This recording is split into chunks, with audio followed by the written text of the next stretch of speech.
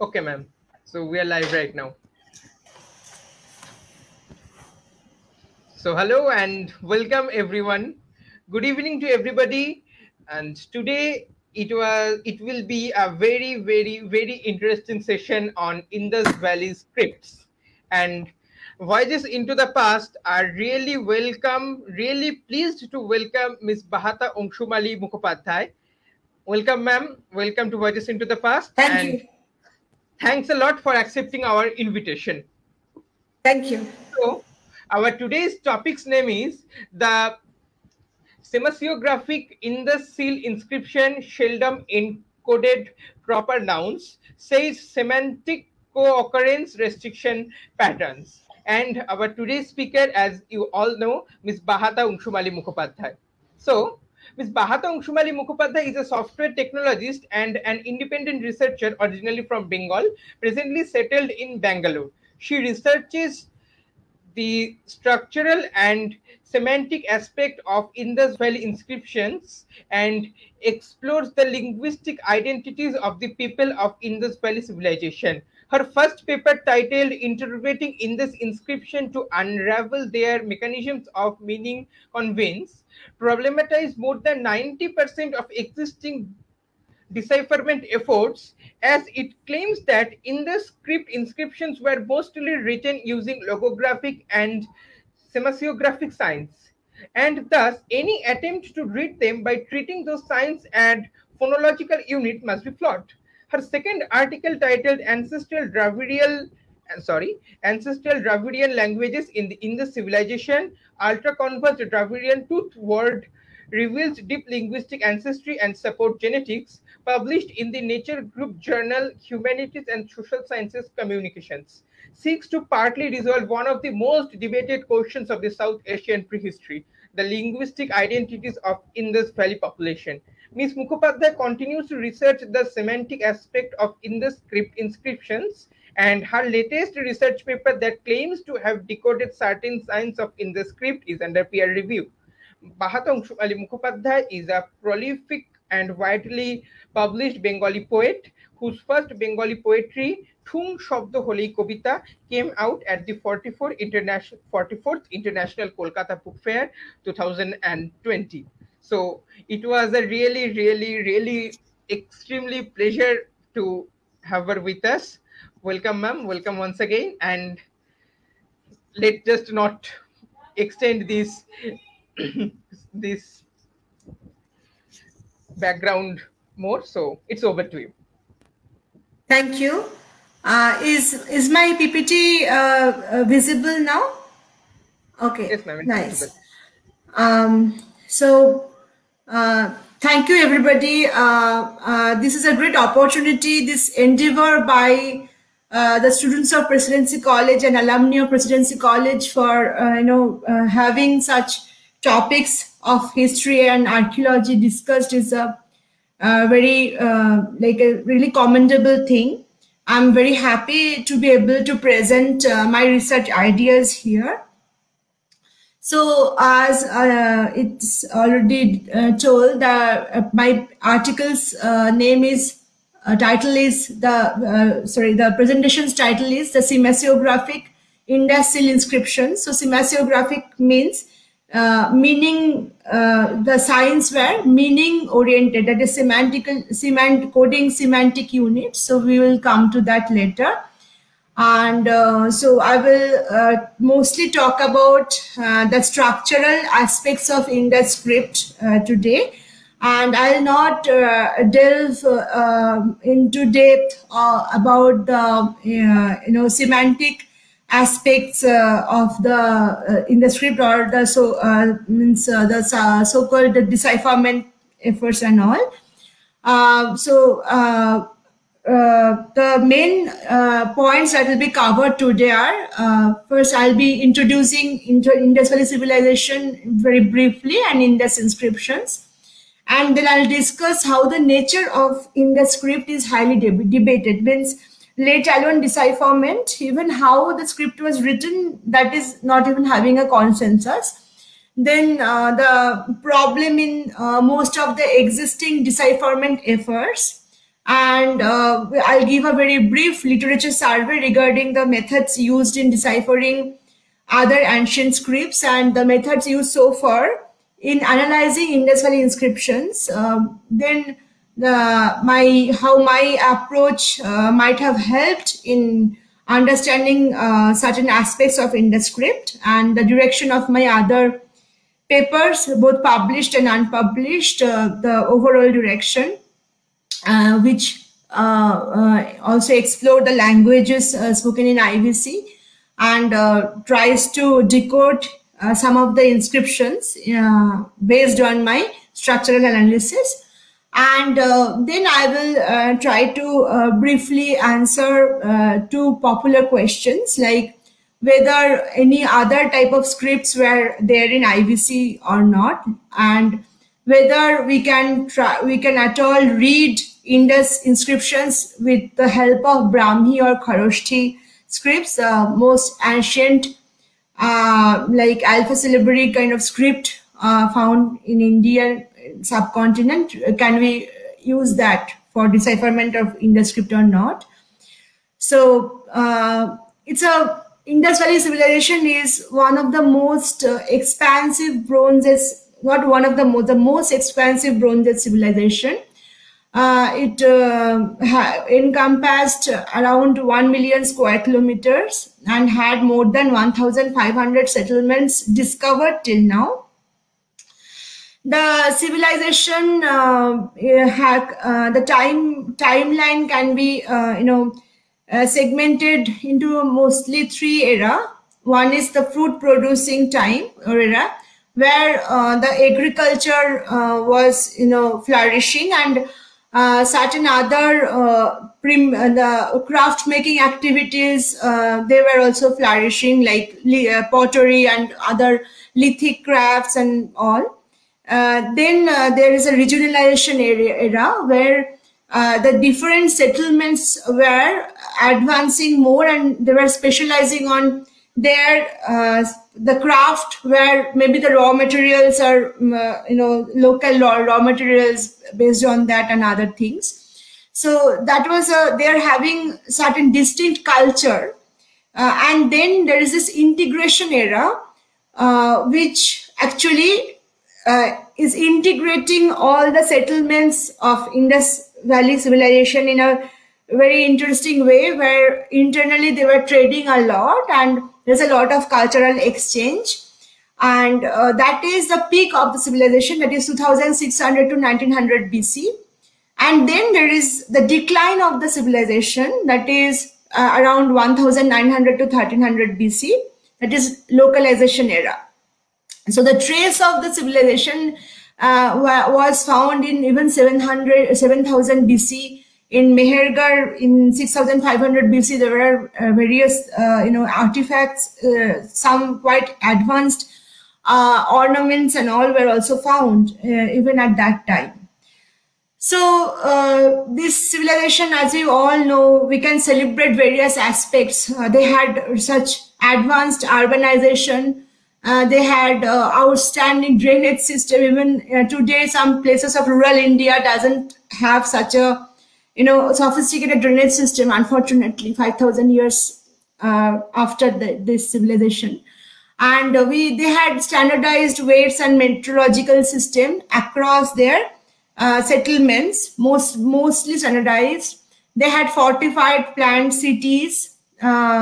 Then they could trade with distant civilizations such as Mesopotamia and Persian Gulf. Especially in Persian Gulf, there was a very close trade tie.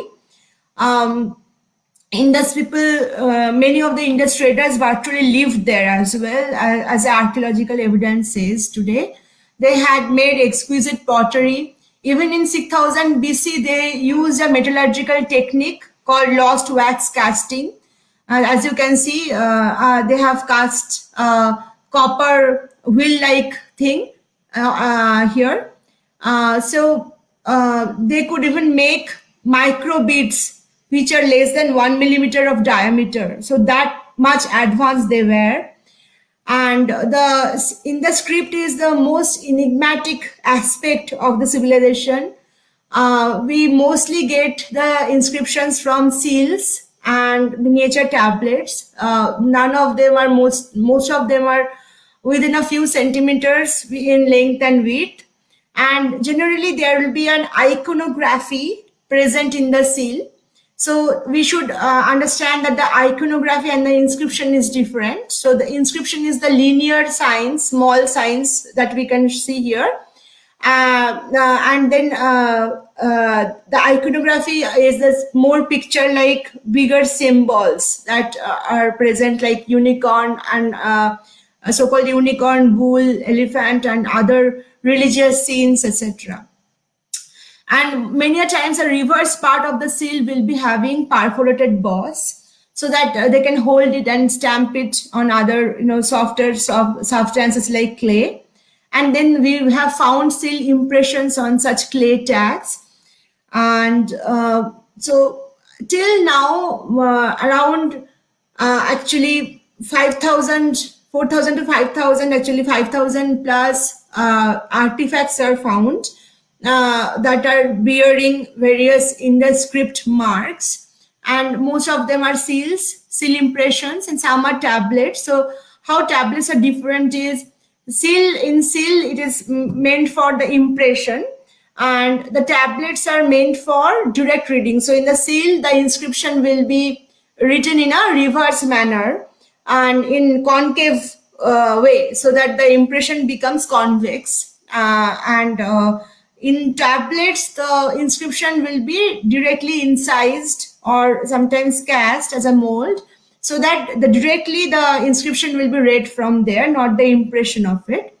And many times for the pottery vessels will also have the inscription marks. The inscriptions are mostly read from right to left. A few instances are there possibly which are left to right as well, but mostly right to left. And a few are written in boustrophédon, that is in a clockwise way you have to, or counterclockwise way you have to read it, the inscription. So, but most of them are linear.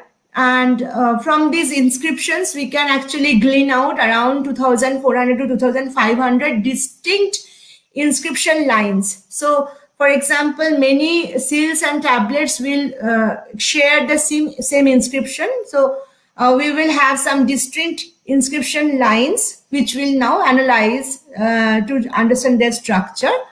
So, the inscription lines, we can show, we use inscription lines to create a database or corpus in the script. And there are hundreds of path-breaking scholars. Here I only show the scholars who actually also created the Indus script databases, due to which we can work on the script sitting at our home. So Padma Shri Iravatam Mahadevan, a world famous linguist Asko Parpola, and Brian K. Wells, they have created very sophisticated databases from the Indus script signs and inscriptions. So according to Mahadevan's 1977 corpus, there are around 417 signs, and this is you can have a quick glance at all the Indus script signs presented here according to Mahadevan. In other corpora, the scholars debate if a particular symbol is a graphical variation of the another symbol, or it's a meaning or sound-wise different symbol or not. So depending on that, some scholars say that there are 600 something distinct signs, but mostly like from 400 to 600 is the range of the distinct symbols. Like for example, you might have a difference based on different A or B depending on people's handwriting, but then whether that is a distinct sign or that is a same sign graphical variation, that is also a question of debate in some cases. So the main question that we always have to ask is the Indus script deciphered already? If you Google the phrase decipherment of Indus script, there will be hundreds of claims, many books claiming the decipherment, but there is no consensus between scholars till now on that subject, and we'll see why. Before that, I would want to explain certain terminologies that will be used, and to explain the ancient writing mechanisms, and I'll use English to explain that. Even if I'm explaining Egyptian hieroglyphs, I'll be using English examples so that it is easier to understand. So initially, people didn't have writing directly. This alphabetic or syllabic writing was not there. So in ancient time, pictographic communication was there at a point where, in rock painting in caves, they could communicate certain things using different symbolisms and pictures, but that is not considered writing technically, because for writing, quote unquote, there has to be a syntax and there has to be a word order. For example, subject, object, verb, or subject, verb, object kind of differentiation according to different languages. That kind of a syntax has to be there in writing. Some directionality has to be there in writing. Otherwise, we don't call it writing. And pictographic communication was not that. So here is an example. If I show a bee and a leaf, and then a bee and half a leaf, and have an arrow, it possibly communicates that the bee has possibly eaten half of a leaf. But that is not writing, because there is no directionality or word order, etc.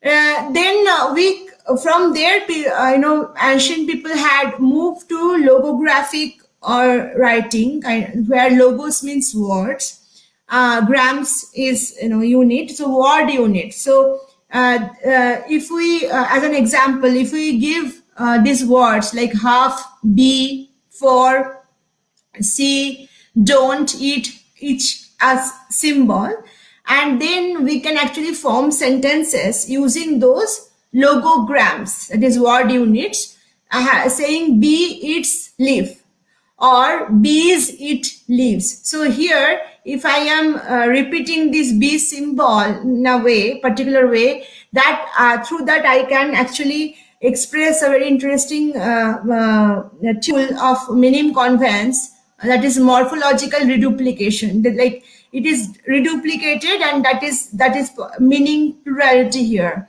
So here we are not writing using any phonological unit. We are not spelling things out, even though so this is writing, because subject, object, verb, or subject, verb, object kind of word order is maintained, and a kind of syntax is there, directionality is there.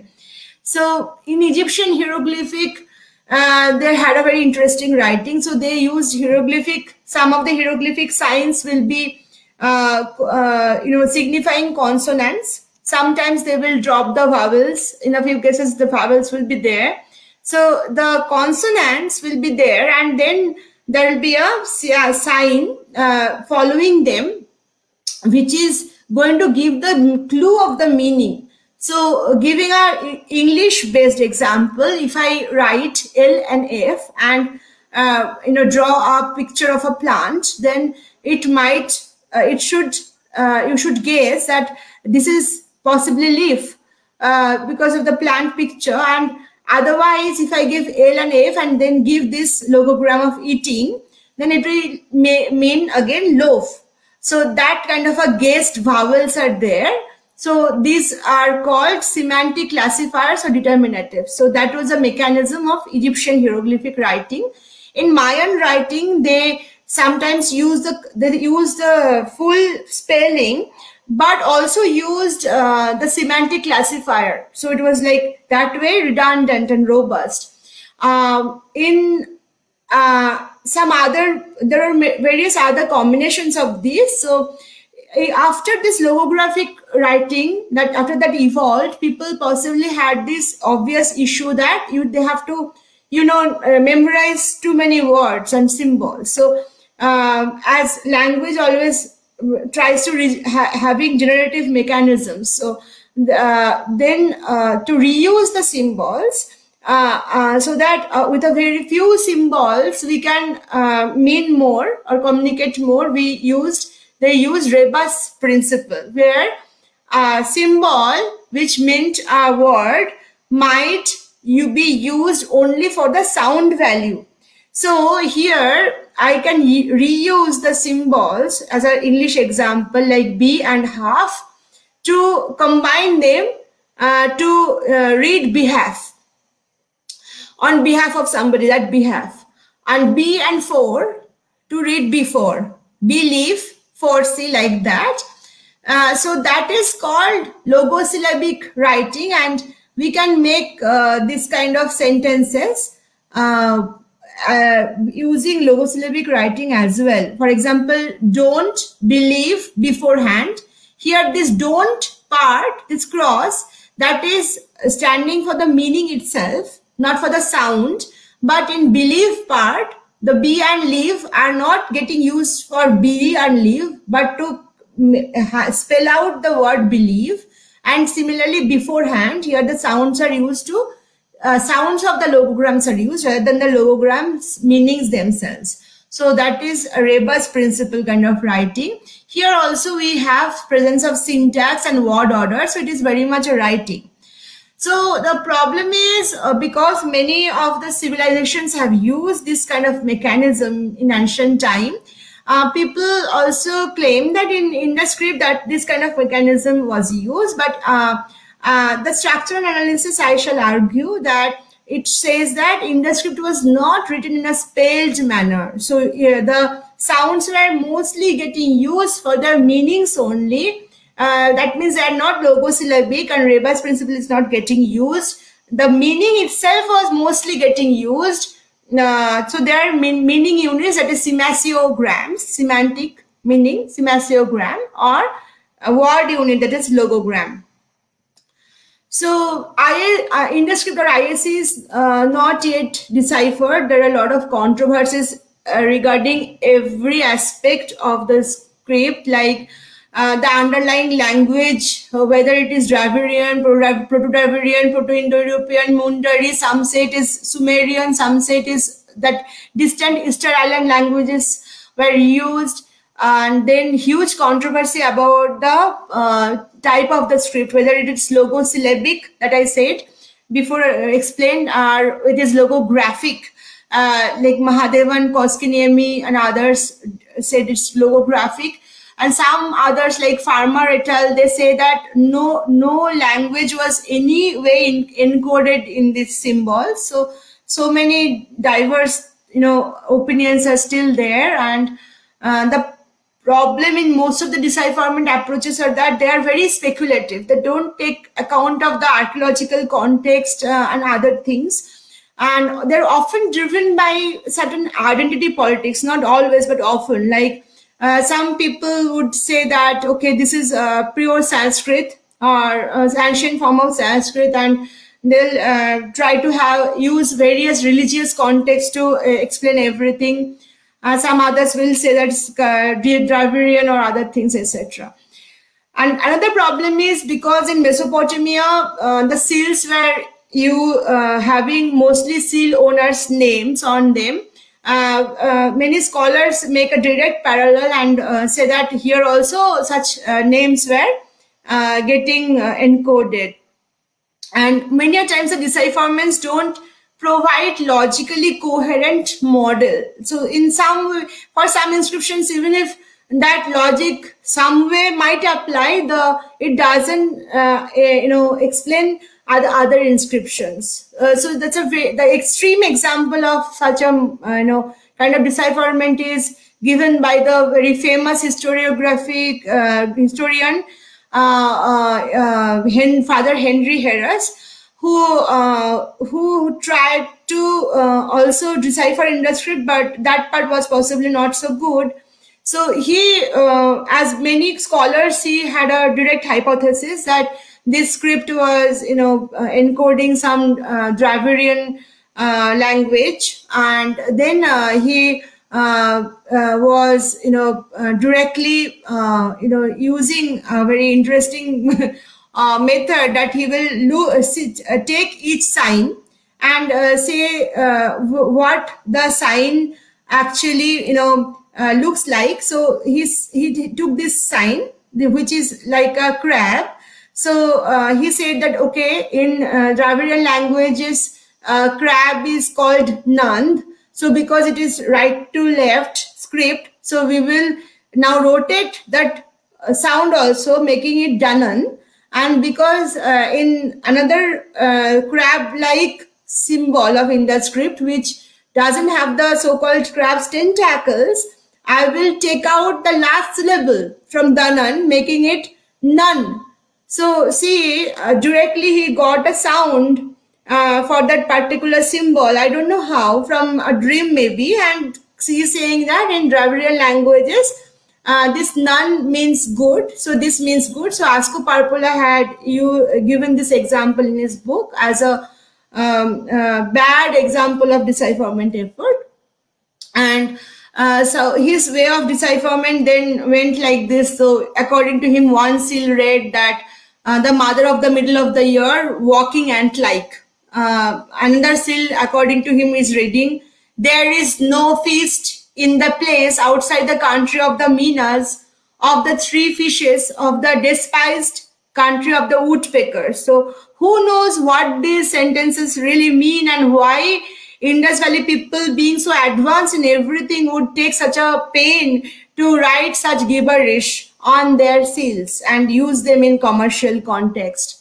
So the problem here is that many times we try to directly interpret ancient symbolism with our modern speculations, and that's really risky. For example, if you see how ancient people thought, that's very different from how we have used our symbolism. For example, in Ahmes papyrus of Egyptian Egyptian mathematical document of 1650 BCE, we have very interesting mathematical notations used. So here the plus or addition will be shown with a pair of legs, which is walking towards a house. So house was called per. So addition was more like a uniting thing. So it was also called per.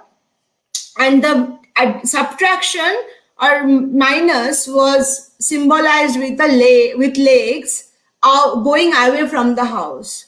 So that is a symbolism if we didn't know the other context of the mathematical papyrus, and if we didn't already know that the deciphered Egyptian hieroglyphic, if it were not deciphered already, just looking to this phrase like a leg towards house, can anybody understand that is addition? So that means directly interpreting it as, okay, a man coming home will be very wrong. So similarly, in Egyptian fractions, when they're talking about mathematics, but the symbols are taken from a very interesting mythological background. So they have perceived that the Horus Egyptian god, his eye was torn apart into pieces by another Egyptian god Seth, and the eye was again put together, revived by Egyptian god Thoth. So the different portions of the eye, as when it was torn apart, those portions are actually used to mean different kind of fractions here, which is very interesting. So if we didn't know already how hieroglyphics is written, how could we have understood why a particular symbol is standing for 1/16?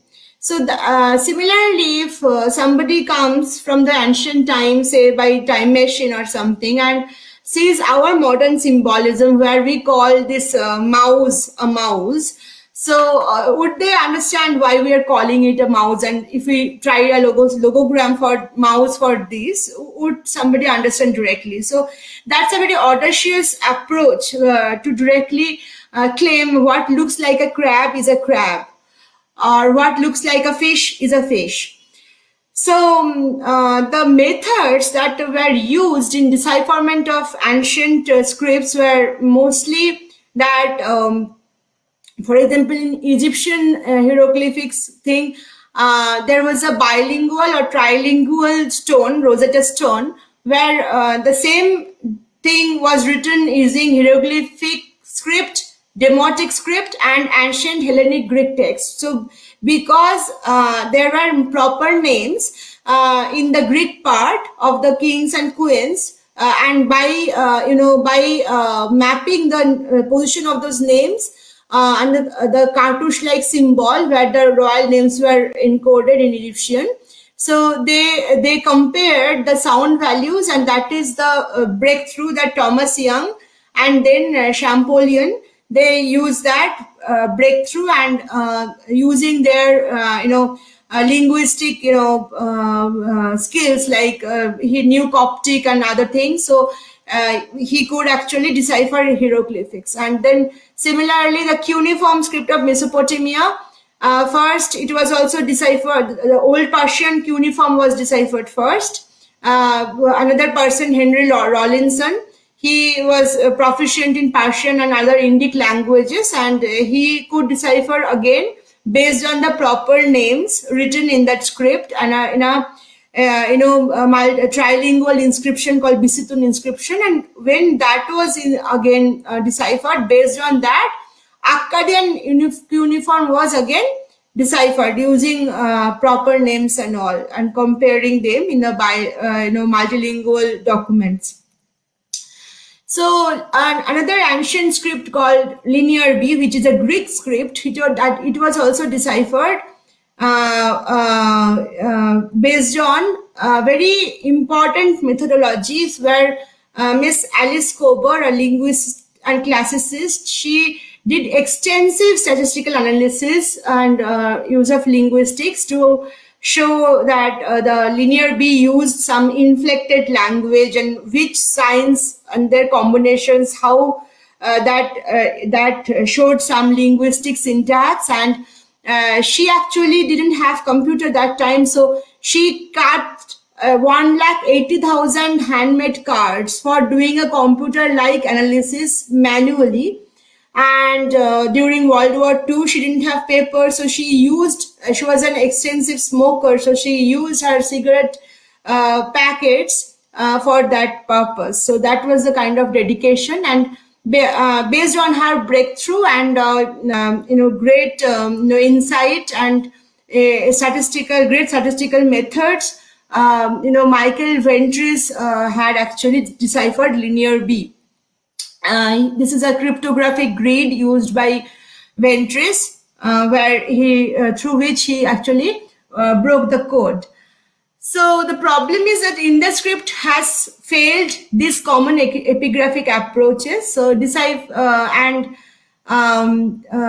possibly it needed the knowledge of this ancient language, or phonetics and all didn't yet yield much result. So the major factors incommoding decipherment are the absence of bilingual texts, extreme brevity of the inscription. The inscriptions are not long enough so that some kind of natural language processing thing can work on that, and very few inscriptions are found, like 2,500 distinct inscription lines are mostly there.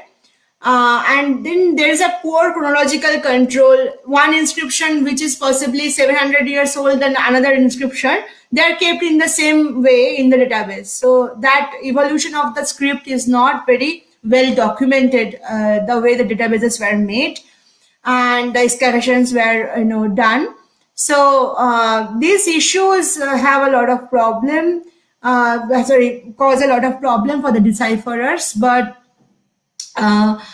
the very few points of consensus for Indus script researchers, one of them is the direction of writing. Most of us agree that is mostly top to bottom, right to left. The left part is always crumbled when there is less space. So as they were habituated from writing right to left, that was the reason.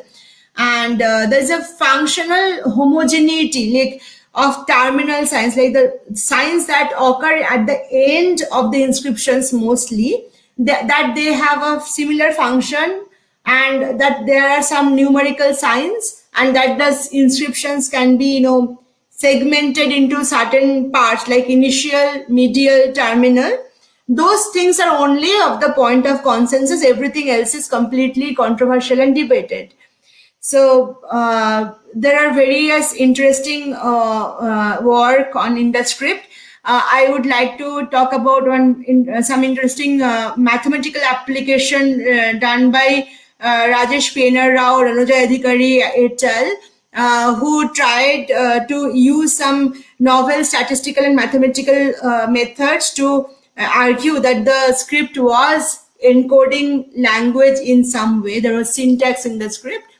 So coming to my research, the present scope is, there are three things mainly. That is how Indus script conveyed meaning. Was it like logographic, semasiographic, or something else? And how the symbols were interacting with each other to convey meaning. That was my first paper published in 2019. That didn't talk about any speculation or decipherment. Then the what meanings are conveyed, that is more decipherment related thing that I am currently working on. So I'll give possibly a few overview of that, but not go very much in detail, but that's not published yet. And then what kind of languages were spoken in IBC? I'm not talking of the scripts underlying language, only the IBC languages. That is also published recently, and I have claimed that ancestral Dravidian languages were one of the languages spoken by a significant population of Indus Valley, though other languages would possibly were there. So it's very difficult to claim that only one type of language was spoken across 1 square kilometer expanse. And my first paper, as I said, that focuses on how Indus inscriptions have conveyed meaning, not on the why, what kind of part, what meaning part. And the methodology I have used is not any machine learning and all, but I have used this supervised manual feature engineering. If you go for the jargon, in a plain words, looking at the signs and their graphemic, like visually how they're made, what are the components, and how they are visually resemble each other, some of them, and how they combine with each other, that is their position and the positional statistical behavior.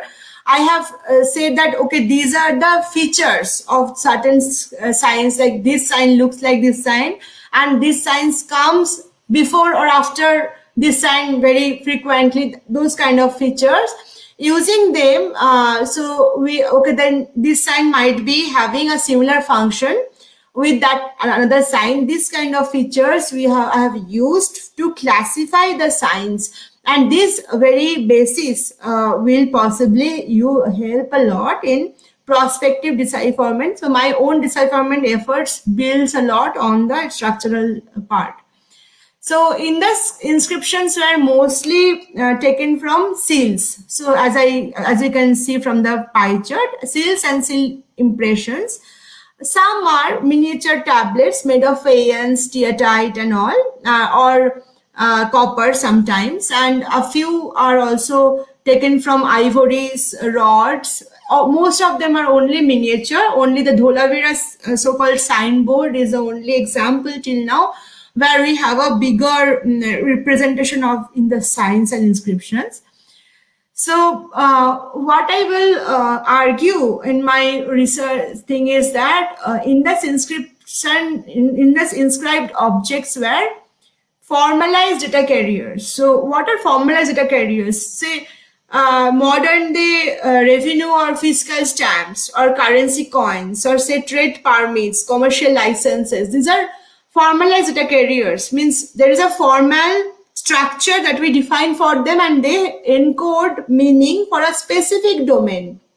They are not encoding meaning of a general narrative. So this term was first used by Sumerologists to describe the proto-cuneiform administrative tablets. And I will say why I am calling Indus inscriptions, inscribed objects as formalized data carriers.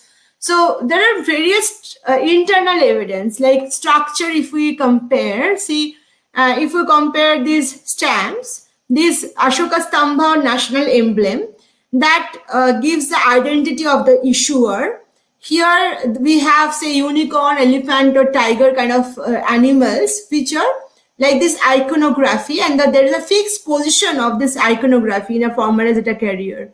Like, so then there will be, the information will be having also a very fixed position, right? There will be a, predefined format, and the inscriptions will be very formulaic, in a very simple term. If you see here, the rupees 10, rupees 20, rupees 50, here this rupees part is the constant, and these 10 parts are changing a particular formula to give the denominational value. Here also you see, I'm not saying these are meaning wise similar, I'm just saying the format is very similar, where certain signs will come at the terminal part or initial part, and the other signs very you can predict which kind of signs will come in the initial part of the thing. So there's a pretty much formulaic structure. Then there will be this obverse reverse differentiation, which Indus, so our coins, certain information will be on the obverse part, some will be in the reverse part. That is also seen in Indusil tablets. Only the reverse part often will have this, say, rimless jar-like sign with this numerical symbols, and the obverse part will have a different type of inscription. So so this obverse reverse differentiation we also see in ancient proto-cuneiform administrative tablet, where say the obverse part might say this much barley, this much of wine, this much of beer is getting is involved in a particular transaction, and the reverse part will have the sum of that, like 5 unit of barley, 10 unit of barley, then here it will be 15 unit of barley, like that. So this obverse reverse differentiation is there. Then it was a very expensive, painstaking process so that the seals and tablets were made durable and they're portable. That means the people had to easily be able to carry them along, and this expensive painstaking process is they had to collect very expensive materials like faience, steatite and copper through complex trade network. They will green, melt, cut those materials, make a paste of it. Then they will heat it up to 900 degrees centigrade or more to attain durability. So that is very much similar to the way we mint coins or these stamps, so that there is no counterfeiting possible. They are durable and the security features are there in a particular style only. The bull or the unicorn or the elephant will be sketched or engraved there. So another very important thing is, same inscription will be used across thousands of kilometers. So here I have made a small chart to make the point. So say Harappa to Lothal is around 900 kilometer, Lothal to Kalibangan 780 kilometer and all. And these inscriptions are found in Harappa, Mohenjo-daro, Lothal. This is found in Harappa, Mohenjo-daro, Lothal. This is found in Harappa, Mohenjo-daro, Chanhu-daro. So that means that was a standardized thing. So in the seal, you are having a standardized, a seal by definition is saying that there is a rule, and the seal, when it is stamped, somebody is saying that they are either authenticating that this is this, or saying that you have obeyed the rule. For example, a boarding pass gets stamped. Regarding security features, merchandise will be stamped saying tax is paid on this, right? So that means there was a centralized, agreed information abiding regarding some rule that had to be obeyed. and the script was same information was getting used in Harappa and Lothal. 1,000 kilometers at that time is a very huge distance. So archaeological context is mostly that the seals are found near craft areas where things are getting made, ornaments are getting made, jewelry or other pottery specialized things are getting made, and the seals are quite often found along with weight, which is very important. So according to my next research, using various other things, claim that the seals and these were used in taxation and trade control. So in the script, so this Indus weights, according to Jonathan Mark Kenoyer, these weights are very much used in taxation of precious commodities. And so there were some other volume-based measurement system also. Possibly there were, because they were perishable, we couldn't find it. But whenever the weights are there, similar places seals are also found. That means whenever somebody has to measure something on maybe measuring a commodity, and at the very gate of the fortified city. So as much later Arthashastra said about the ancient traditional custom, that at the fortified city's gate you have to put customs officer who will be measuring something, weighing something, the commodities, and then accordingly have some tax and tithe collected, then only they can enter or exit the gate. So in this valley, the gates were mostly used for this trade control, not for any other, mostly not for the to fend off the enemy and all. They were not that robust. So mostly for taxation and trade control. And in those places with those equipments only seals are found. So if we put all this together, information in a mind map, we understand that the seals and tablets, the encryption was used in a highly commercial context where bureaucracy and mensuration or metrology played a very important role.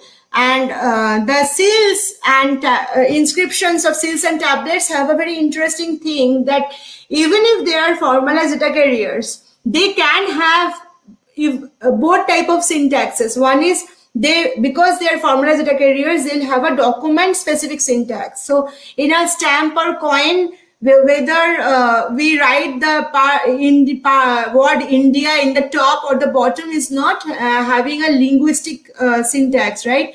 That is a document specific format, that the issuing country will be written in the obverse top, and the date of issue will be written in the reverse down at the bottom. So similarly, there will be document specific syntaxes in the script and all also, but there will be linguistic syntax even in the very small narrow scope of a formalized data carrier. For example, you see certain revenue stamps where the underlying languages say English or other Indo-European languages, where adjectives come before noun. Okay, so these languages use adjectives before noun, like good boy, not boy good, right? So similarly, then the numeral adjective like 5 rupees will come in this format, that 5 will, the numeral adjective will precede the noun, that is rupees. But in other languages like Italian or Romanian languages, we have post-nominal adjective. So adjectives come after noun. Now the stamps will say Coloni Italiane, Poste Vaticane. That means here, even in this very small scope, we can see linguistic syntax, right? So Lear 30, not 30 Lear, right? So that means in the script also we can actually have both document specific syntax and linguistic syntax. And I will show later as I show you the structure of the script, that different part of the inscriptions were encoding different type of information. For example, if I show the ration coupons of modern US, at the time of Second World War, these were issued. So if you see that this ration coupon thing will be written in this place, then there will be a for conjunction, then there will come 5 pounds, 20 points, 20 points, or say 10 pounds, like that value of the coupon, and then which kind of commodity is obtainable by that, like sugar, carbon credits, meat, fat, fish, cheese, or processed food. So that means each position, if you see part A, part B, and to part G, the name of country, the name of the authorizing entity, then there is a connective conjunction, the purpose of the document. Each part will be encoding a particular type of information, that is because of the document specific format. So I will show how Indus script has a very parallel kind of thing where different parts will be encoding different type of information. So based on my structural analysis, I will say that I have classified certain signs together. So say I'm not here in the first paper, I didn't go for any speculation. So I said that, okay, sign 1, sign 2, sign 3, number, if you are numbering those signs, these signs are occurring in a very specific place of the inscription. Some of them occur only at the terminal part, some they occur just before the terminal sign, some occur in the initial part before a conjunction, and some are conjunction sign that connect two different meaningful units. So accordingly, they also should have similar functionality. So through that, I have classified the signs into 9 functional classes and given them very abstract names depending on their positional statistical behavior, like phrase final. So I have argued that each Indus inscription found on a seal or tablet must be, obviously conveying a complete meaningful phrase. So the signs that are coming at the end, I am calling them phrase final signs, and there are also not only that any sign that will come at the end will be called that. There were various complex criteria. Based on that, this classification was done. I'll slowly, very briefly take you through this. So certain signs will always come at the very end, irrespective of the length of inscription. Here at the top, you can see a 2-sign inscription. At the bottom, you can see a 14-sign inscription. So even so, this jar sign comes at the very terminal position only. And so there are another set of signs which come after the jar sign. But sometimes some other sign will also come in the terminal position. But I will say that they are not terminal or phrase final signs because, first of all, the frequency of their dominantly being terminal. Another thing is, I have in my paper shown that the terminal sign have a very specific semantic scope, because if you apply Shannon's information theory in a qualitative way, in a meaning domain, if a sign is always, if certain information is always predictable, like it will come at a very particular way, then that has a very specific and narrow amount of information. So here the terminal signs must be their most predictable part of Indus inscription. So they must be linked to the basic meaning of the inscription.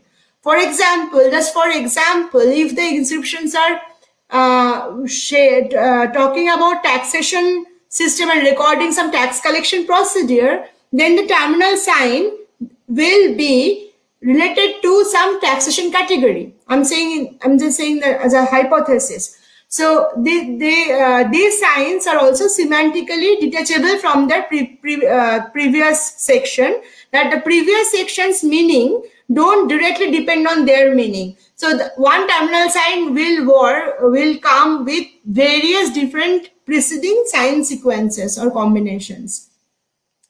Then there are certain signs which are pre-phrase final or pre-terminal. So when they don't occur in an inscription is fine. If they occur in an inscription, no other sign will be occurring before the terminal or phrase final sign other than them. So you see this parallel inscription. In this inscription, this kind of sitting anthropomorph jar and this comb-like sign, they're together. here, the moment a prefix final sign comes, this anthropomorph goes to the right. So we have to always read from right to left. So that means these signs have a very interesting thing, that if they occur, they more than 90% time they will occur in the preterminal position only, before the phrase final signs, and some of the signs will have specific relationship with specific terminal sign. If terminal sign 1 is coming, preterminal sign 1 will only come, like that in some cases.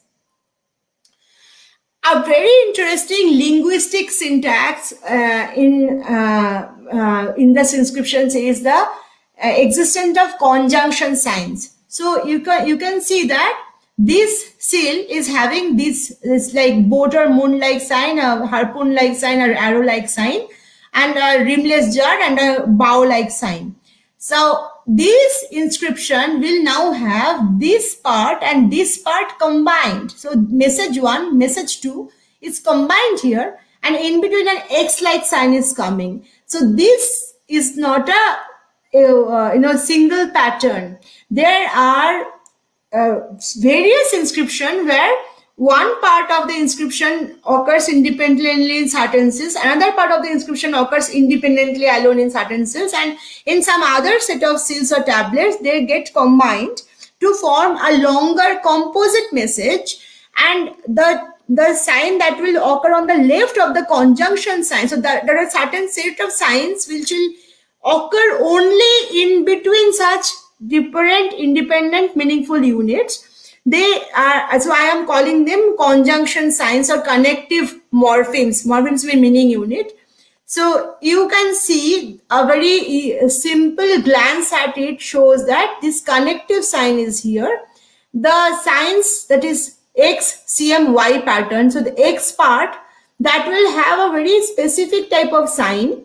Here this diamond-like sign, this wheel-like sign, and this boat-like sign, they are coming mostly in the pre-conjunction or pre-connective part before that. And there are other inscriptions which independently occur in other seals as complete meaningful phrases will be coming after this conjunction signs. And very interestingly, these are subordinating conjunctions, because their previous part and their later part, they're morphologically very different. The later part will have terminal signs, the previous part will mostly not have terminal signs, and among many signs might occur in the previous part, but more than only 5% of the signs that occur in the initial part dominate 75% of composite messages. So a very few signs, these signs like diamond, disc-like sign, boat-like sign, cross-like sign, and the so-called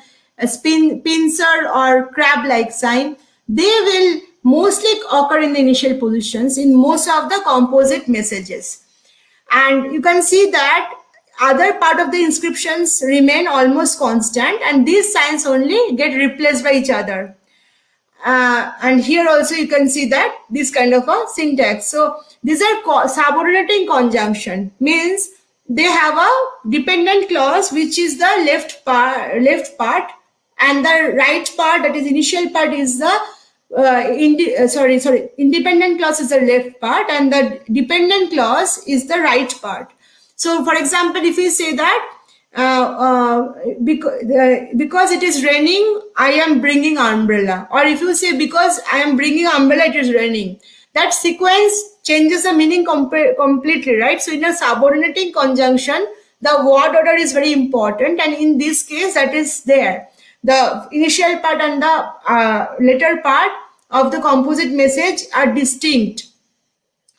Then there are also some coordinating conjunction where, say, bread and butter, butter and bread, the meaning doesn't change. So some of the conjunction signs, the left part and the right part, they have similar morphology, like the terminal signs will be occurring in both of them, and there will be no specific difference, like this part will have this kind of inscription and also that coordinating conjunction part type of composite messages are also there. Then I have called certain signs like crop signs.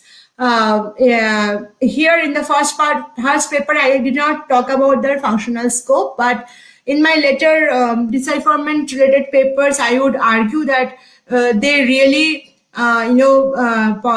they really signified harvested grains and related taxation, possibly, or taxes paid through grains, etc. So here we only say that these look like sheaves of grain, and they have a very special affinity with numerical type of signs. So, and a set of stroke-like signs in the script have have a numerical or quantitative functionality. For example, different number of strokes, like 2, 3, 4, 5 strokes will be coming in different inscriptions. And after that, the same sign will come as possibly this is some kind of a commodity, and these are quantifying something related to that commodity.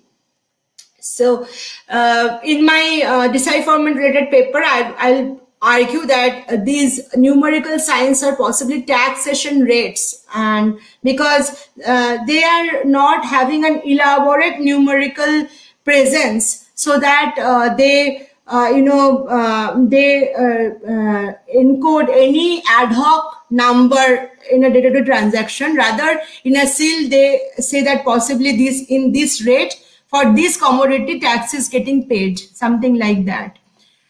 So there are certain signs that are metrological signs. So they are also having some quantitative functionality. But the interesting part is, unlike numerical signs, they possibly also encode the mensuration standard. For example, if a numerical 1 is written before, say, wine or beer, it will possibly mean 1 liter beer in modern time.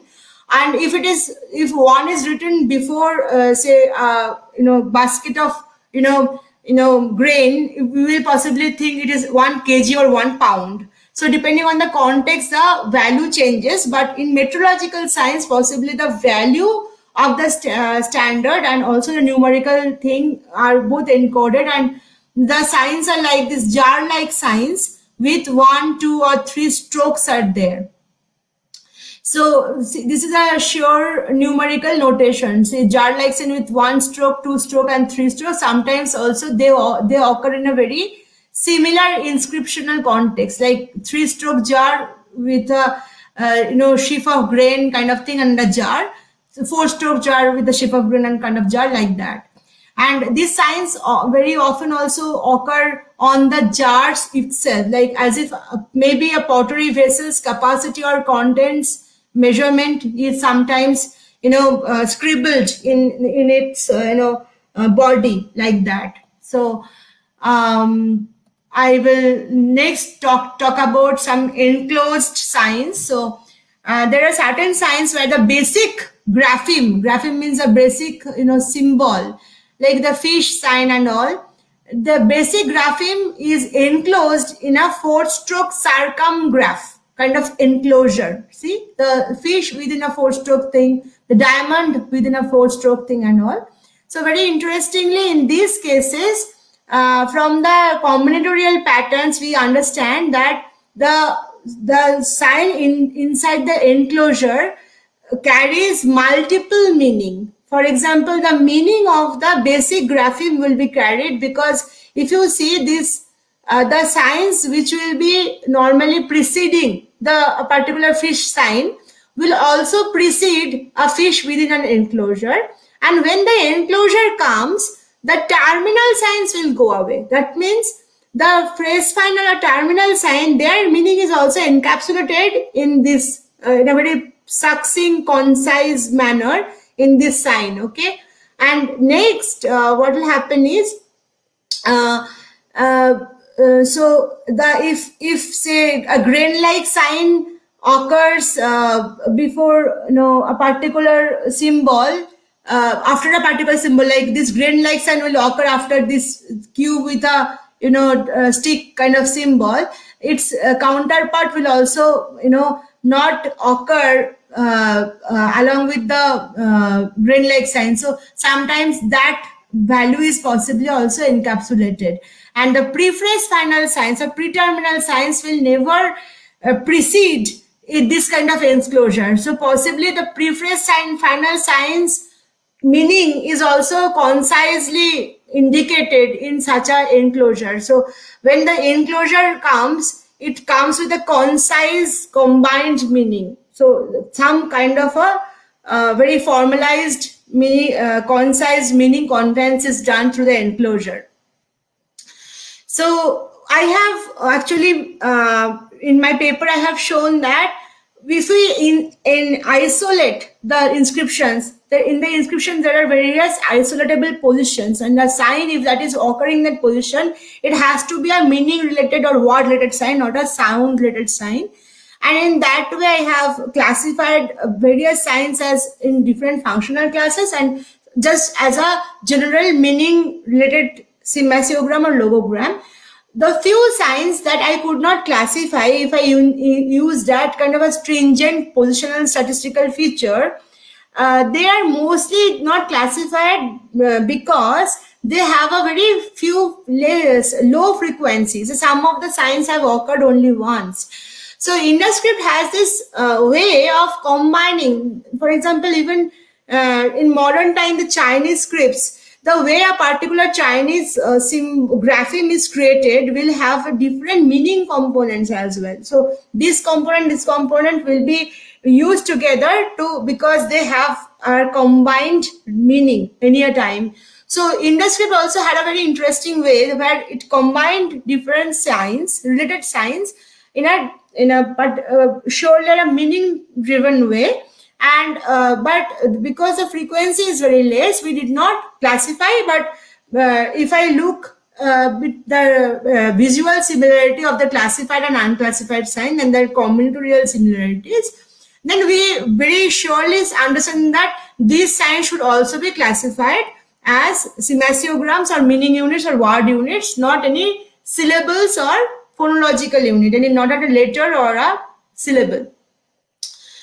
And there are a few other, so I don't have time to go through them very elaborately. So some aspects that certain signs always come together, and that is more than the chance factor. So they have a very particular close association with them. They are called collocations, and I had used certain statistical methods to find out which signs should be for true collocations that are coming and which are not really collocations, and what are the reasons of making that kind of a collocation. So most of the cases, because some sign class and other sign class have a relationship. For example, the crop or grain like signs will be having a special affinity to the numerical signs, so they will normally make collocation. So I call in linguistics term that is there are general collocations, not a fixed collocation. So in some cases, this type of a sign,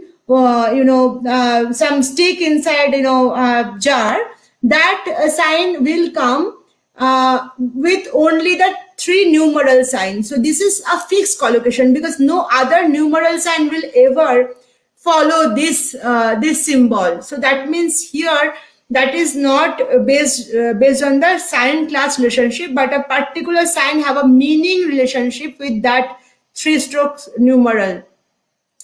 And there are certain cases in the script uses duplication of a sign. Very few cases triplication and quadrupled signs are also used. So there are various ways this duplication gets used in language. Sometimes by duplication we mean distributive sense, like jane jane mishtanna bitado, matlab give it to every person, right? So this jane is a distributive sense. Sometimes it conveys plurality. So that is possibly in some cases plurality was conveyed because 3 grain sign and a 3-stroke and a grain sign also occur in similar inscriptions sometimes, but nobody can be sure directly what was the reason of duplication.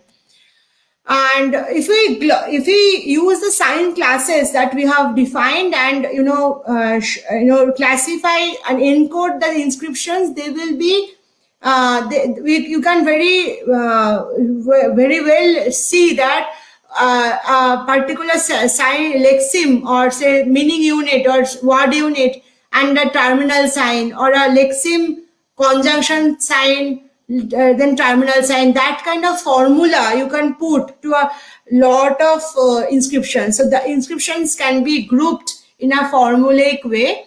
And now I come to a very interesting part, that why we call that, why I argue that these inscriptions cannot be read in a syllabic manner. So I should not say that this is one syllable, and say this is one syllable, this is one syllable, so together we are spelling a word. Why not? Because there are certain very intuitive reasoning that you can give. For example, there's a huge positional preference for most of the signs. Some signs will occur only in the connective position in between two meaning units. Some signs will only occur in the terminal position, some only in the initial part of the connective composite sign, some only in the initial or medial part of a non-composite sign. So when you have such positional rigidity, then that cannot be a sound conveying system, because any natural language sound has a lot more flexibility. We don't say that only this kind of sound will always come in the beginning, this will always be in between, this will always be at the end. There is some there are some cases, but mostly not. Secondly, most of the inscriptions are very brief. So only with one sign, sometimes they're conveying message. Surely they are, those single signs are word or meaning signs. And then other cases, those messages will have only 2 to 3 signs. Almost 65 to 70% are within 5 sign long. So that means by 5 symbols, they're conveying an important message. So very surely that is not in a spelled manner.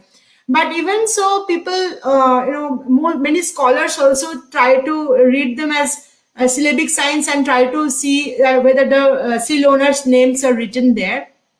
The problem with that is, even if you do not think about the collocations, so certain signs will also always occur together. All that cannot be a phonological thing. There's a very interesting thing called co-occurrence restriction that my title of the this lecture talks about. So co-occurrence restriction means certain signs will never occur with certain signs. Very interestingly, in Indus script, that co-occurrence restriction is shown between signs of the similar class. So if I say that these 4 signs belong to functional class 1, they have a similar functionality. These 5 signs belong to functional class 2. In one inscription, only one member of that functional class normally occurs. So normally we'll not have more than one phrase final sign in the same inscriptional unit. If we have, we can directly see that 3 different messages are side by side written in a longer inscription. But otherwise, in one inscription, mostly only one phrase final type sign will be there. Similarly, the grain-like sign that I showed before, or crop-like sign, those signs, only one of them will be occurring in one inscription, never both. And say this other type of sign like pre-phrase final or pre-terminal signs, which have a different again functional scope, they'll also only one pre-phrase final sign will be ever found in one inscription. So this is a very specific type of co-occurrence restriction. Why? In language, different type of co-occurrence restriction occurs. One is phonological co-occurrence restriction. That means in different languages, we have a different type of sounds, right? English sounds different, Bengali sounds different. And depending on our way of pronunciation, our speech production system, we can't normally pronounce some sounds together, like maybe a glottal stop and a labial sound, like might not be, we cannot easily pronounce together if we are not buffering them or spacing them with a vowel sound, say. So certain sounds will only come at yuktakshara, right? So this very thing is called phonological co-occurrence restriction.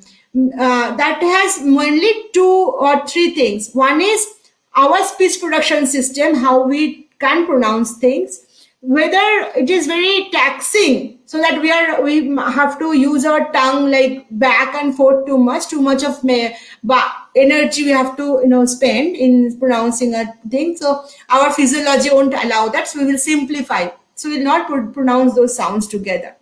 So, or if certain syllables are very similar sounding, for example, pa, pha, ba or da, ta, tha. So if you normally will not make the same word with only pa, pha, ba, right? You think of any Bengali or Hindi word which only has pa, pha, ba, because that is a perception problem. So from distance, you will not understand you are saying pa, pha, ba or ba, pa, pha, because they're similar sounding. So this auditory contrast and this mechanism of speech production, these things make phonological co-occurrence restriction. And in that case, that co-occurrence restriction works only in the domain of syllable. That means syllable 1 cannot work adjacent to occur adjacent to syllable 2. The moment you make another vowel or another consonant cluster in between, they can co-occur in the same word or a polysyllabic word. So this phonological co-occurrence restriction occurs in a very small scope, only in adjacent or near adjacent scopes. Interestingly, Indus inscriptions show that in a long inscription, 14-sign long inscription, or in a 5-sign long inscription, if you cannot have 2 phrase final signs, you cannot have 2 phrase final signs. Or if you cannot have 2 grain signs, you cannot have 2 grain signs. That means that is not working in the system of adjacent syllables or adjacent sounds or near adjacent. That is working in the whole phrase level, right? So that has to be semantic or meaning-driven co-occurrence restriction. So I give you an example. You have some calibrated mugs, right, or calibrated measuring system. So if it is for a dry measure, you will have something inscribed like 1 kilogram. If it is for say liquid measure in modern time, it will be say 1 liter or 1 gallon.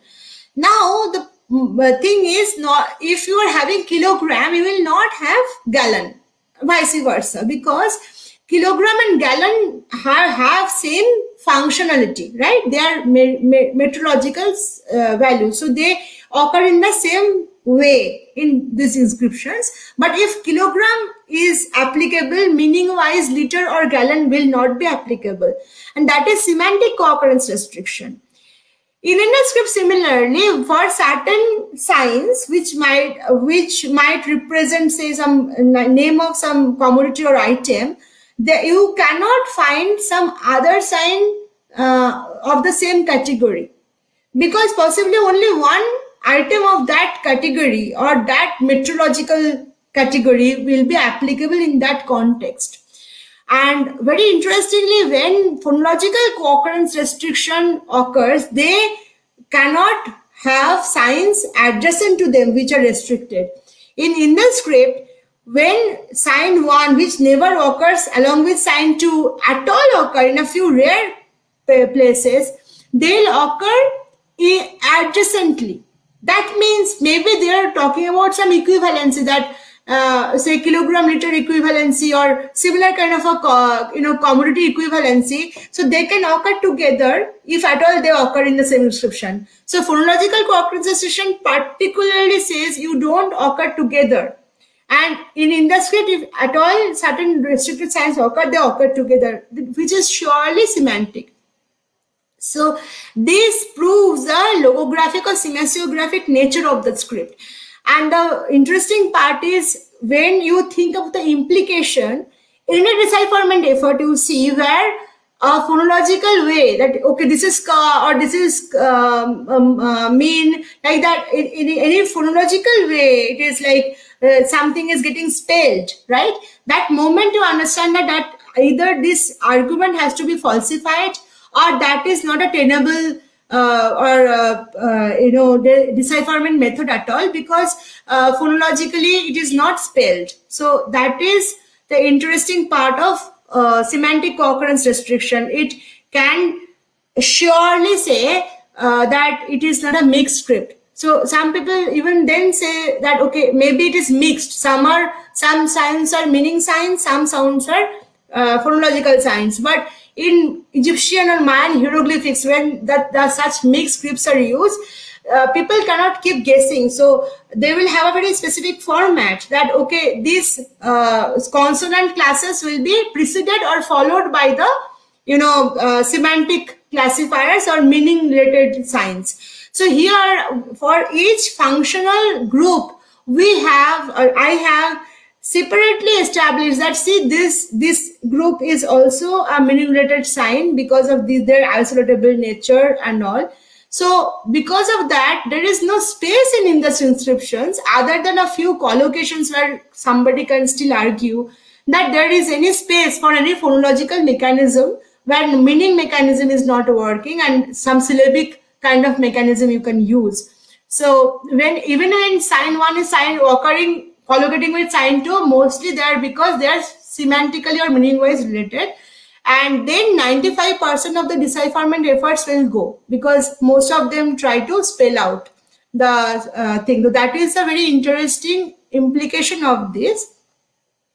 I have only 10 minutes left, so I'll not go any more detail about the structural part. We can see that the inscription can be segmented in a very interesting way. That I said, different part of the inscription will have different information, and that can be actually shown in this segmentation, where a very long inscription will have shorter messages, where also the messages of shorter tablets or seals, much like this thing. Like in some ration token, you can have only for meat, it is one only for fat or fish or cheese, the token is. Or in some bigger token, you can say, okay, this is for meat, fat, fish and cheeses. That means the other part of the inscription remains the same, only the name of commodities are possibly getting included so that it makes the message longer. So even in Indus script, that we see that a longer message structurally is very similar to a shorter message, only number of informational units are more. Then so if it is so, then for sure the script does not encode seal owners' names because it doesn't encode things in a spelled way. So also it does not encode any name of a place. Also the same inscription will be found in various places. So that way also archaeological evidence will say it's not encoding name of a particular place. And then my decipherment paper actually decodes a few, claims to have decoded a few Indus inscriptions, which I cannot discuss here anymore. Not the scope of that, but we have a very interesting question that whether there is a script in IVC that use alphabetic writing at all. So if I am claiming that this IVC Indus script was not alphabetically written, did not our ancestor know how to write alphabetically? So the main question is, answer is, first thing, we cannot say for sure it was there or it was not there. We have not found any script does not mean no script was there, because circumstantial evidence indicates that a very advanced civilization they were, so they might have other modes of writing, and it's possible that some of those modes were used only in perishable things like leather or cotton clothes or leaves that have not survived. So a very good example of it is the linear B script. So we know that Greece is Greek civilization is very advanced. So people claimed that the Greeks were advanced, but they didn't know how to write before linear B was discovered and deciphered. So before Linear B was deciphered, people said that Greek civilization did not know how to write. Interestingly, linear B inscriptions are only found in some places. You know, the Iliad Odyssey talks about this King Nestor, so his palace, Pylos, the Knossos palace, and some other Greek palaces, in their underground only, in clay tablets, the script is found, nowhere else. Now, why did we find the script at all? Because, as archaeologists say, because of mouse or rats, that rodents, and because of fire. That is because possibly in the underground part of the palaces where the bookkeeping was happening, because of the rodent problem, the scribes were not writing on their normal perishable material like leather or something, and they wrote in clay tablets, and they sun-dried those tablets. So and at the end of an year, when all the tablets are completely copied to a more perishable, but that time more, in that sense, more durable, medium, they actually reused the clay to, they again took the clay and reused it. And so we don't get more than 1 year of bookkeeping inscription. So this very advanced script, Linear B, and it's a bit predecessor Linear A, they are not found in any other context. That means if it is not for fire or rodent, we would not have known that Greek people had written using alphasyllabary, and there was surely some other non-alphasyllabic predecessor that we have no clue about. So not having a script, you cannot say that it is not there. Same thing for our ancestors. They might not have written in alphasyllabic way, but they might have also, which we could not find maybe because it was mostly on perishable material. Another thing is, people ask whether this ancient Brahmi, which is mostly found in the Indian subcontinent, main part, this Kharoshthi, which is mostly found in the northwestern part of the subcontinent and also some way in the eastern part also, whether this Brahmi and Kharoshthi script has anything to do with Indus. So the question is, there might be a relation. For example, in Egyptian writing, hieroglyphic, that is a monument writing, and hieratic, that is a cursive writing done by the priests, they were in a very interesting way correlated. But hieroglyphic system was very different. Hieratic system was very different. So different type of writings evolve from each other, take values from each other, share symbolism. Sometimes a word symbol might be used as an acronym in a letter. So acronym means letter. If that word is a very popular word, that first sound will be the letter sound, like that. So there are various ways scripts actually share their system, but we have to understand that Brahmi and Kharoshthi, the way we have got them, are alphasyllabic and alphabetic and alphasyllabic scripts. So they are advanced alphasyllabary, and Indus script is logographic or semasiographic dominantly. So the inscription that we are finding from seals and tablets at least. So there is no direct connection that you cannot read Indus script by using Brahmi or Kharoshthi directly, because that way you are going to compare between apples and oranges. So there can be a genealogical relationship between the scripts as well, but you cannot directly relate them. So that this is a 5,000 years old or even older system of mercantile script used in trade and commerce, written in a miniature tablet in a small scope to encode meaning. And these are full-fledged alphasyllabary, which is used to write any narrative that you want. So you can directly relate them. So this makes this possibly too long and verbose session to an end. And if you have any question, you may please ask now. Thank you for your time and attention.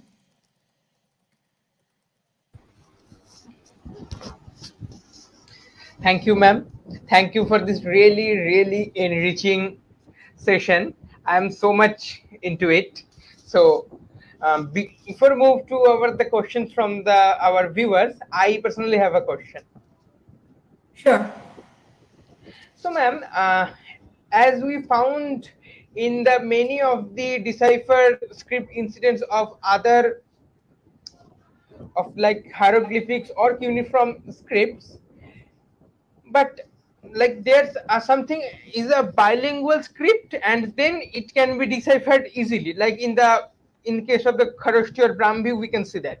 So is there any case of bilingual script in the case of Harappans or not? Unfortunately, not found yet. That would have made the life of the decipher, aspiring decipherers, much easier, but no. Yeah. Okay, so let's move to our questions from our viewers.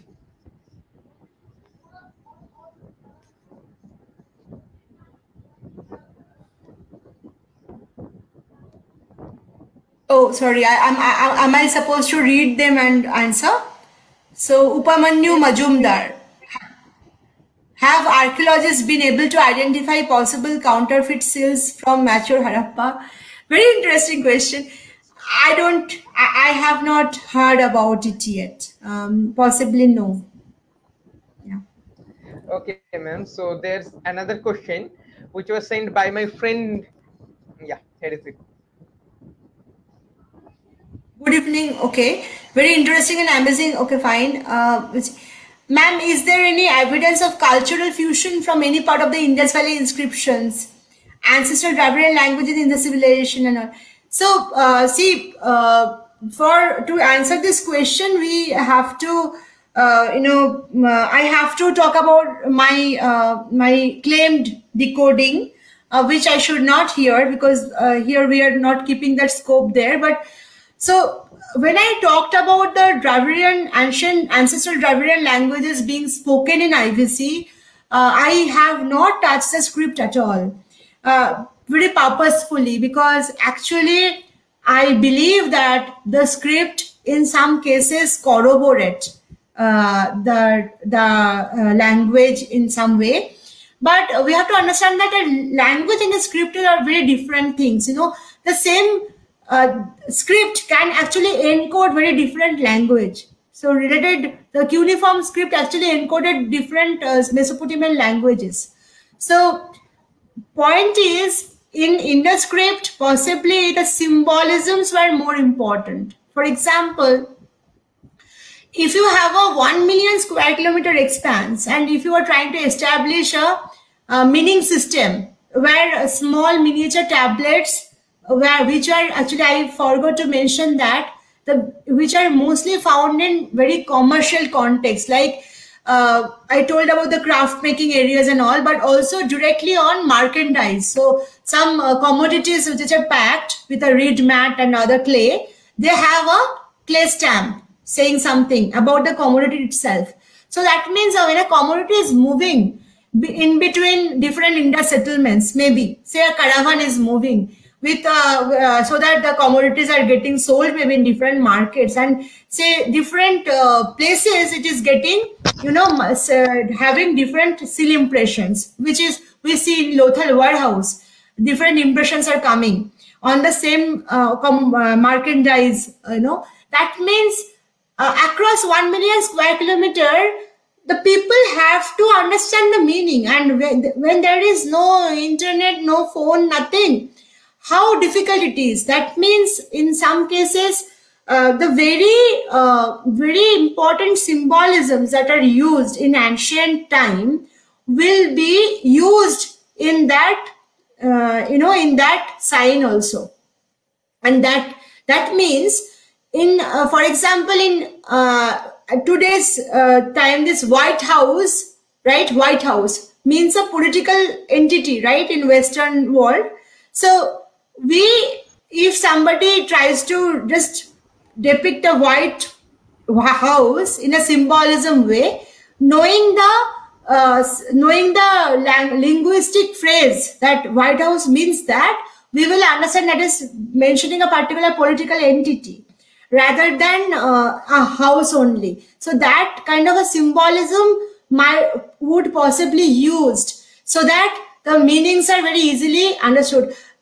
So that means that kind of a cultural integration will be there, and if there is such a symbolism, there will be that same reflection in that word many a times.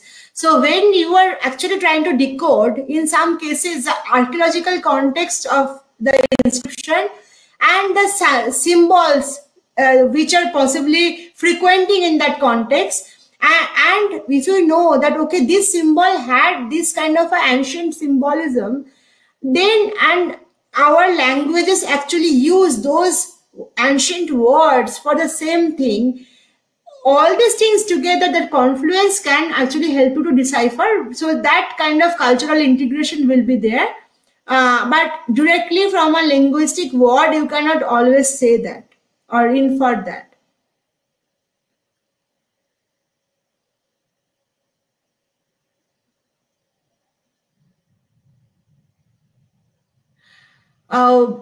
Would you please explain the term zoolatry? What do you mean by that? Or maybe I'll Google about it.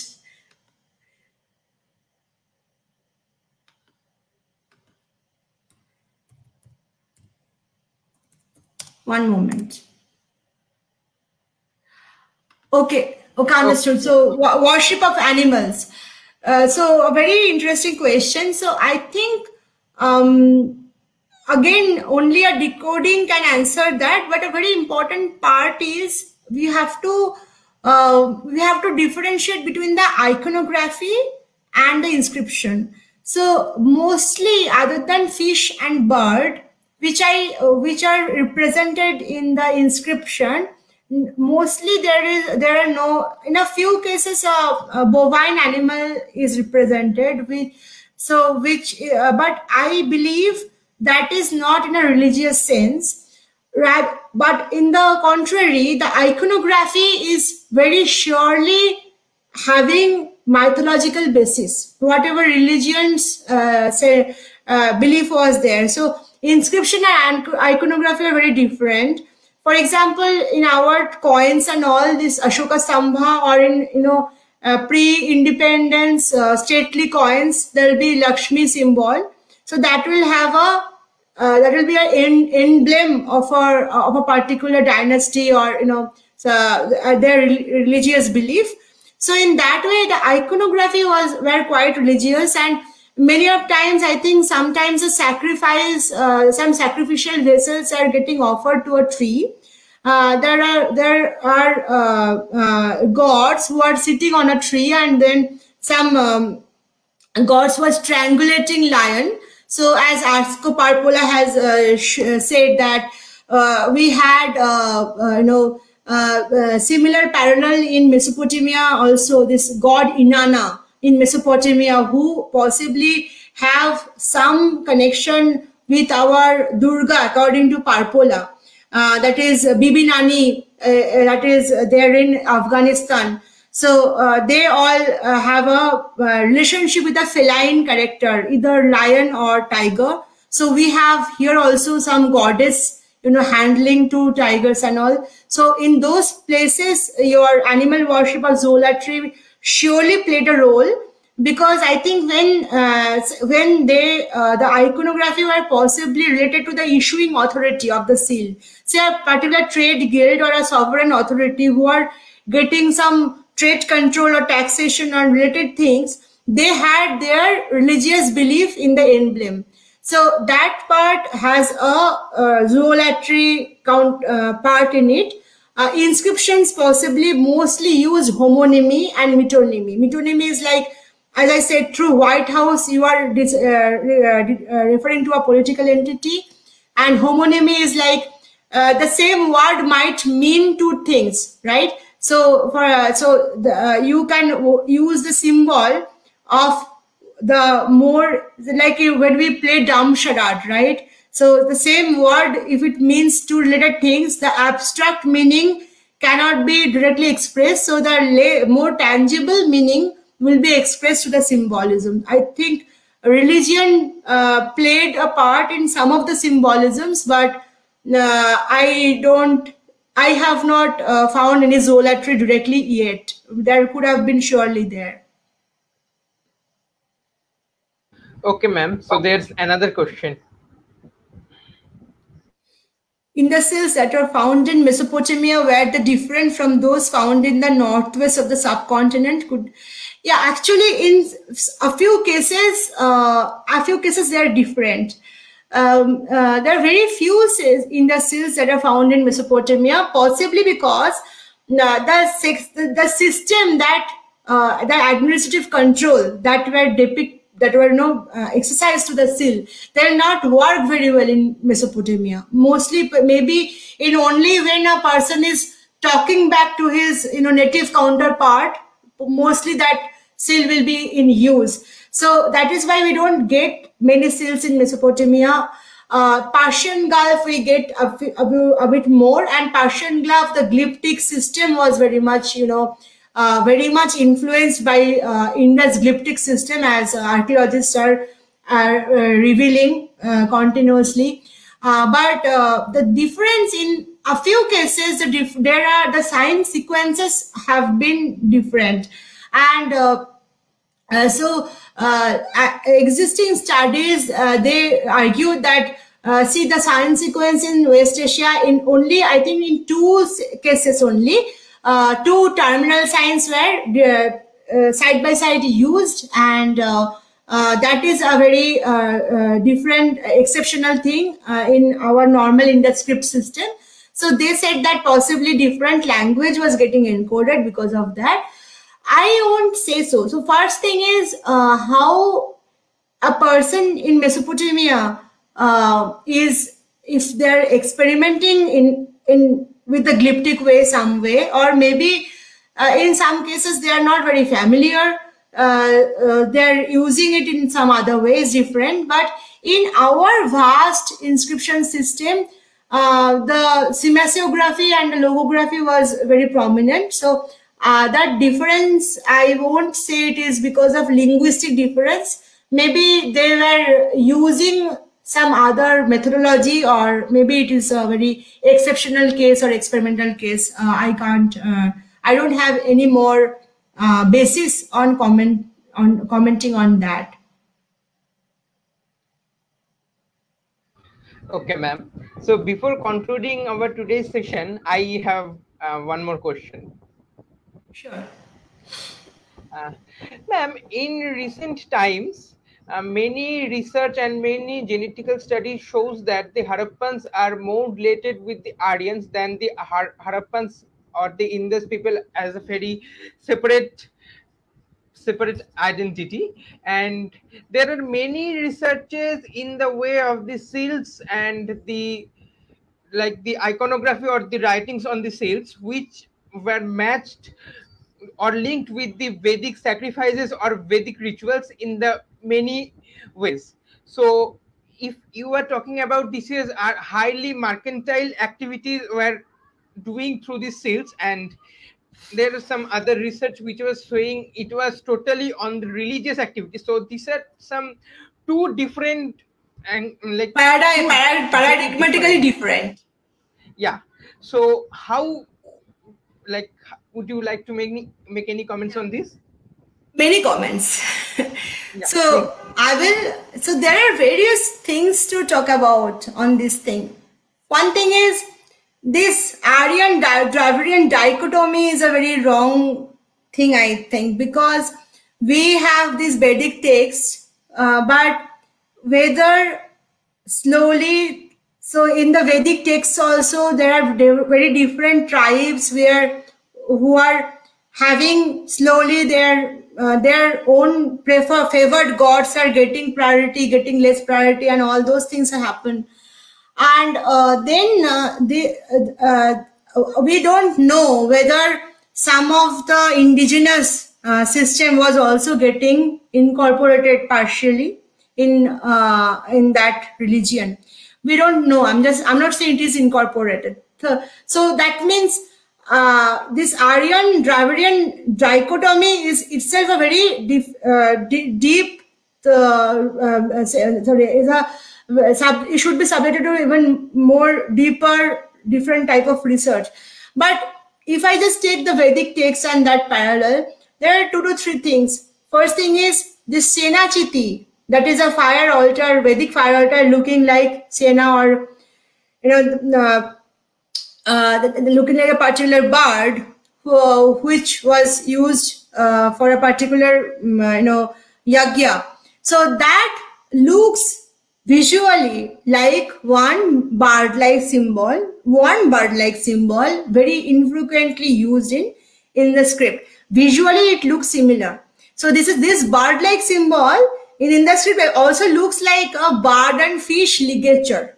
So people who talk about Senachiti don't talk about that part, first thing. Second thing, it's only a visual similarity. You have if you represent any bird, like that predatory bird, eagle, and say that, so it will have a visual similarity. So thing is that based on that, there is a striking similarity. I don't find any other symbol which is directly similar. So there is a cross hatched field-like symbol. So directly then a researcher might say this is another fire altar, this is this. So you can give, for an abstract symbol, you can give any number of meaning that has no direct historical or archaeological context. Second thing is, some of the scholars who are talking about this Vedic symbolism used, they are saying that this is the seals are used as a mnemonic for Vedic text. That's a very presumptuous, very precarious thing to say, because small seals, right, and the huge Vedic hymns. Why would somebody try to remember three signs? Can you really remember a whole hymn by using 3 signs, 3 symbols? So that kind of thing. Secondly, we don't get these seals in any religious context. You never get it in any grave good. Okay. So grave good, they have a burial system. They surely had some religious thing. The pottery urn should be more looked after if you are talking about religion, because the pottery urns actually have a very distinct symbolism which are related culturally to burial. But seals are never used there. Seals are used in archaeological context. Whenever you have a gemstone making or ornament making system, you have a shell making workshop.